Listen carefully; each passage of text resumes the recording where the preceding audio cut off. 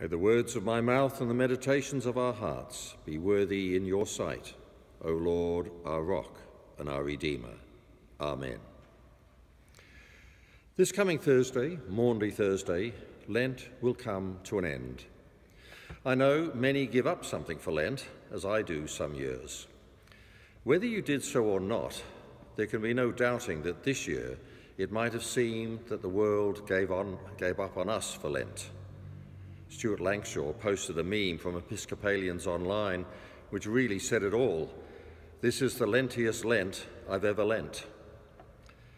On Ash Wednesday, February the 26th, as in previous years, we were reminded, remember you are dust, and to dust you shall return. By that same day, 82,000 cases of COVID-19 had been recorded globally since the first case on January the 10th, 23 of those in Australia. 2,700 had resulted in death by then, but none of those in Australia. Lent is due to finish on Maundy Thursday. On current trends, by then those figures will have grown globally to over 1.5 million and 100,000 deaths, with Australia looking at the prospect of 10,000 cases with a total of about 100 deaths. Australia has fared comparatively well, and we should give thanks to all those who have played key roles in that being so. Doctors, nurses and carers who are directly on the front line. Health agencies with their epidemiologists and contact tracers who are key parts of the containment of the virus. Those making policy and regulations for community protection and well-being, from the Prime Minister down, including the bipartisan National Cabinet, as well as federal and state governments.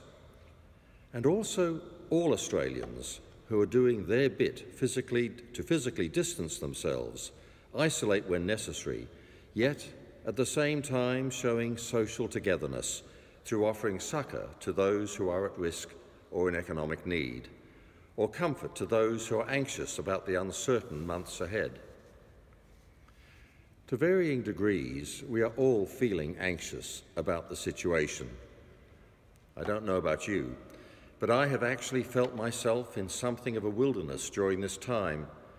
A spiritual wilderness, though, not a spiritual desert, for I've never doubted that God reigns, and through Christ, His will be the ultimate victory. I resonate with Psalm 118, read this morning during the Liturgy of Palms. Oh, give thanks to the Lord, for He is good, and His mercy endures forever. These words speak with certainty, with truth.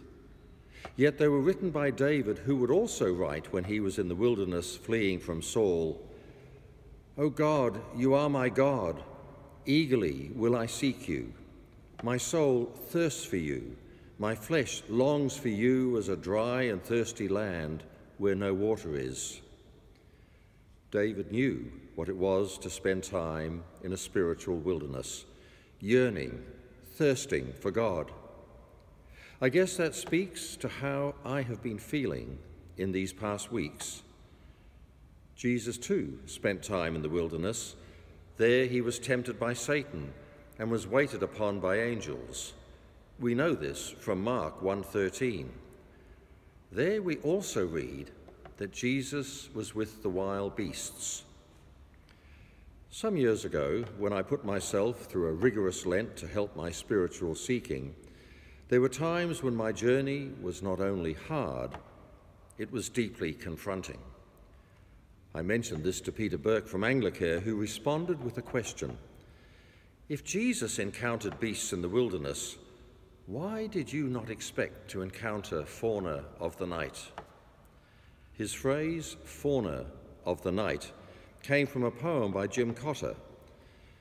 His question spoke profoundly to me then, and during this past Lent in the context of COVID-19, has done so again. These beasts I encountered were not for personal reasons, but for the sake of all of us, not just here, but globally.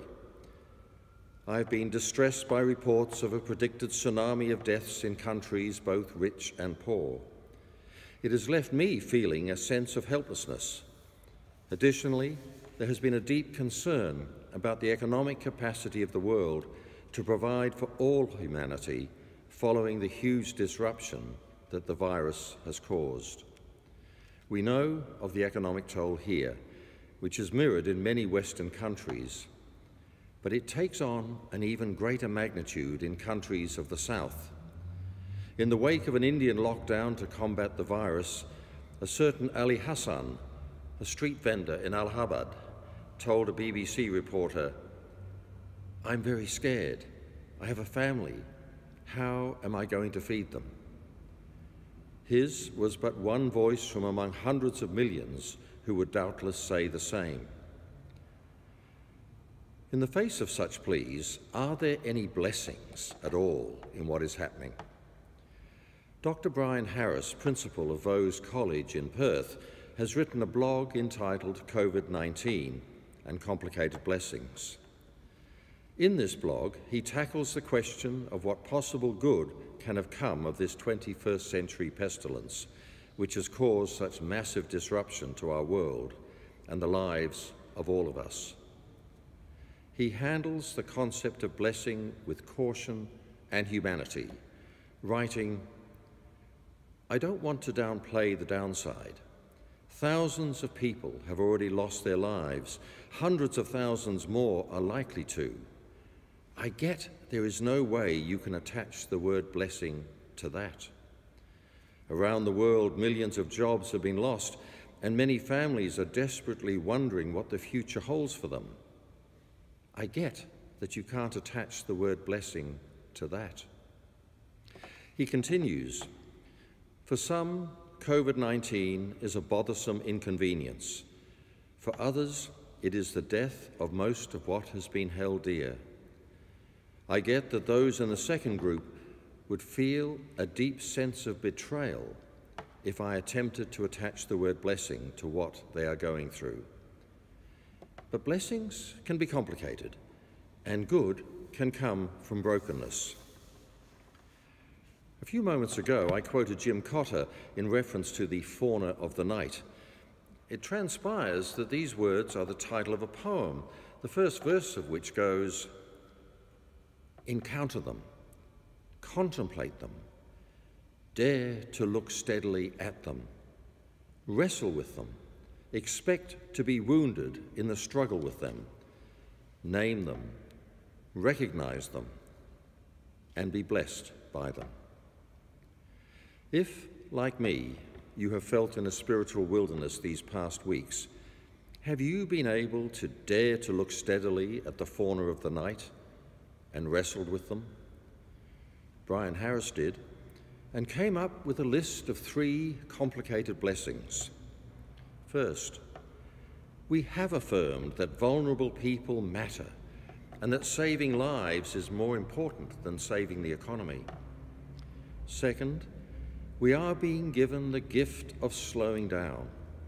Perhaps as we stay home, we will discover where home truly is, and we will sometimes discover how broken our relationships are.